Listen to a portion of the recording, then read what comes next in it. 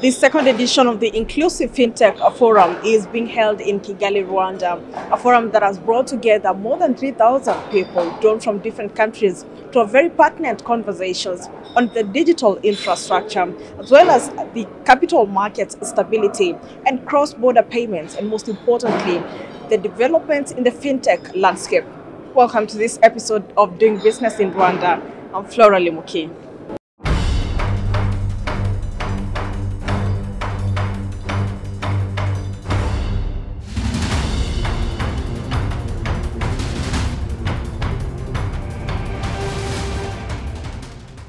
Rwanda is positioning itself as a leader in the fintech landscape in Africa. With 96% financial inclusion and over 75 active fintech companies serving millions, Rwanda has over time proven to be a leader in digital transformation. By 2029, Rwanda aims to host 300 fintech players and attract $200 million in investments.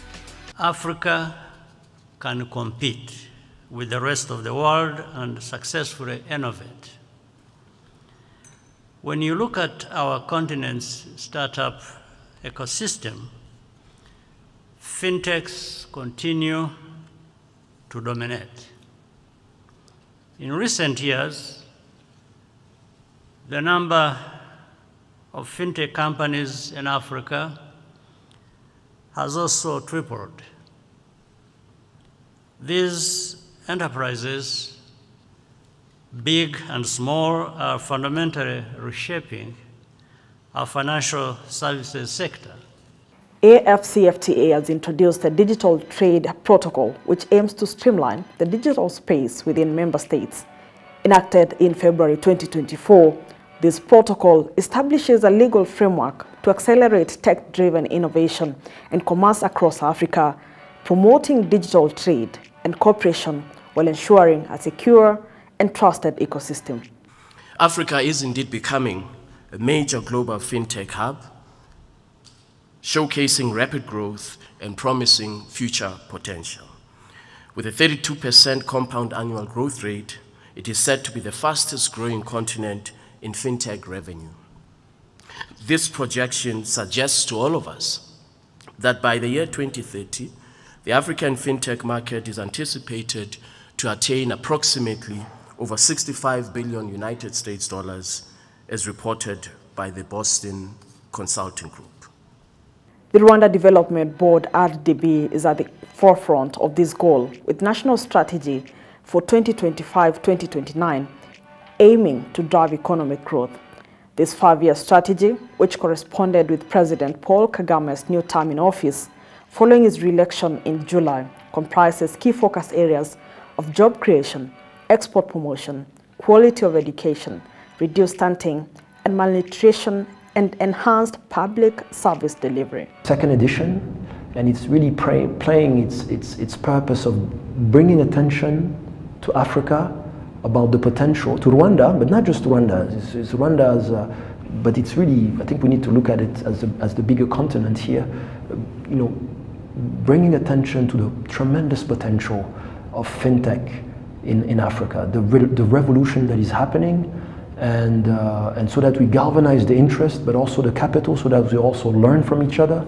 There's a lot of networking going around, people learning from each other, networking, and I think this is my takeaway. It was quite.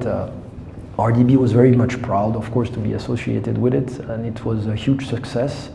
Many congratulations to the Kigali Kigali International Financial Center, and I think it's definitely achieving its objectives of bringing, you know, this conversation around the promising future of fintech in Africa, the challenges that we're currently experiencing, but also, and most importantly, the solutions to mobilize additional capital and bring these technologies and solutions to Rwanda and the wider continent. The Kigali International Financial Center has been at the forefront of positioning Rwanda as a leader in the fintech space in Africa. The Inclusive Fintech Forum 2025 marked significant progress highlighted by the signing of Memorandum of Understanding between Rwanda, Ghana, and the Pan-African Payment and Settlement System to establish a unified passporting framework for digital payments. There are a lot of partnerships being signed. One of them is how we can facilitate fintech to scale on the continent, removing regulatory framework barriers, right? So there's an initiative that is called passporting license. So the idea is how, for example, a company or fintech that is regulated in Rwanda can scale in Ghana without going through the whole process of obtaining a license. And through the Global Finance Network Limited, based in Singapore, it has led in the fintech transformation and partnership with Rwanda in the last decades. A recent report by GFTN highlights a 77% drop in investments, emphasizing the urgent need for fintechs to adapt through streamlining operations and forging sustainable business models. 1, know your customer. 2nd, money laundering. 3rd, market integrity. Consumer protection. 3rd. 4th, market integrity. 5th, financial stability. 6th, technology risk. You go to any country, the difference between countries' regulation is the process by which they want to apply this regulation. So to me, most central banks should not have a gap. It is that process and the lack of infrastructure which makes fintech find friction in the market. If you have a good digital public infrastructure, if you have good ecosystem, if you have a very well understood operating process, this should not be a barrier. The banking sector has also seen an exponential shift in terms of digitalization and effects of blockchain technology. The Africa Continental Free Trade Agreement, which offers the opportunity for countries to standardize, rationalize, and reuse architecture, resources, and best-of-breed services, Africa is leveraging on trading more effectively with neighboring countries. We have elevated our system to incorporate all the latest technologies, including AI, to look at the way that different countries and different people and different companies approach us. We look for intricate similarities. Can we be guided by that? Can it provide us that initial information to enable us to make an informed choice? It doesn't make the choice, it helps us as an enabling technology, which means things happen faster. We can get instruments to people that much quicker. We can go through KYC process much faster. And that means that trades can happen very much easier, and we can actually help individual companies to actually realize the value that they can get from that type of speed in the market. The payment landscape has also evolved in the last few years and boosting cross-border payments and trade. Thun's partnership with M-Pesa has significantly enhanced financial inclusion by enabling seamless money transfers across borders, reaching over 200 million mobile wallets in Africa. We have over 80 local currencies that we support for settlement. So as you know, SMEs or individuals per se expect their sent money to be able to be received in local currency. So we have the capability to overcome that currency fluctuation challenge by settling in local currency to our customers. So that's one of the main challenges. But you see, when you work with banks, with financial institutions in general, you need to get the approval from the regulators, which could be a bit different for the Africa market, as it is a bit delayed when you make the application to hear back from the regulator for launch and so on. But in general, the currency fluctuation is the main challenge, but we have a way to overcome that within our product. Be part of the policy conversations around how can we create an open and level playing field to allow for fintech stakeholders to participate fully in these payment systems. And then secondly, also to be part of the conversations that involve how can we enhance capacity development, leverage what we have in terms of the innovation happening in the continent, to allow us to optimize the participation of fintechs and support the innovation that would lead to financial inclusion.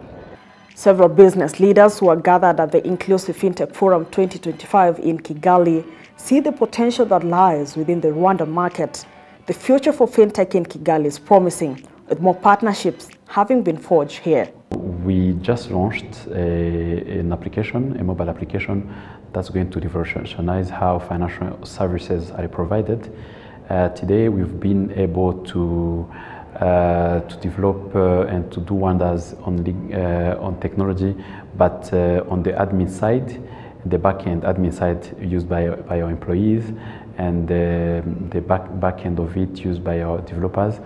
But we were yet to do something that is on the client side. Now the application is just right about that, where our clients are going to start serving themselves, and they're going to do all of the things that we've been providing and more on the palm of their hands. Today, that's what we are doing, and that's how the component of fintech comes in. If you ask, any industry, any country or any jurisdiction about family office industry, one of the key things that people always bring up is talent, which is having the right talent. And that's why I think having a young population like Rwanda, the median age is less than 20 years old, right? And majority of the population are still very hungry, and the government's policy are pushing the positioning Rwanda as a wealth management hub of Africa. I think this is a very clear direction from the top. And with a young population, I think this is going to definitely do very well for Rwanda.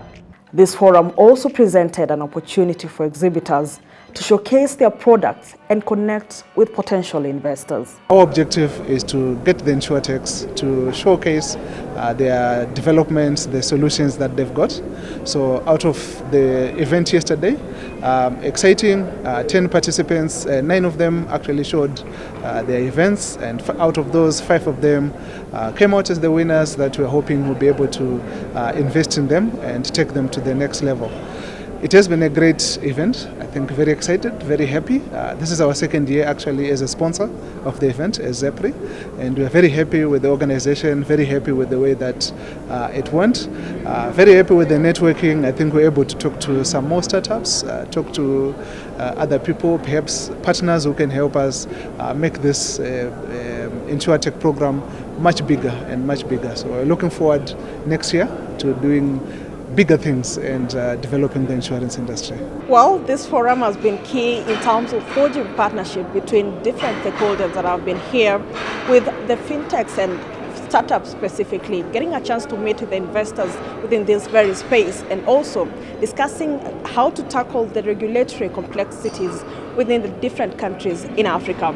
Thank you for tuning in on this episode of Doing Business in Rwanda. I've been your host, Flora Limuki. Until next time, goodbye for now.